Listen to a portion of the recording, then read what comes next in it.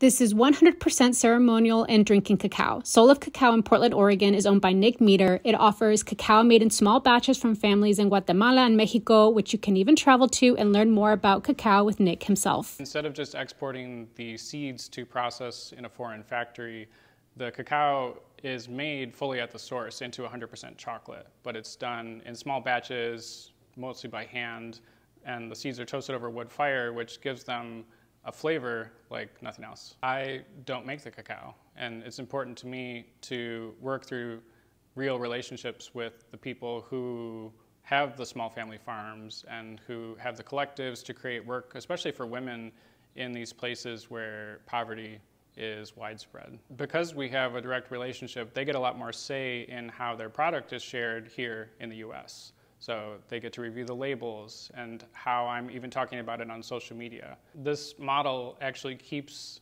currently 17 times the fair trade rate in the country where the cacao grows compared to if the seeds were just exported and processed. Cacao is not only delicious, but it's also a superfood that when it is minimally processed like this, contains a lot more of the beneficial compounds. It's really important to me to do something that feels meaningful and to have an impact. And it feels like because this cacao helped me so much, it's become an opportunity for me to give back.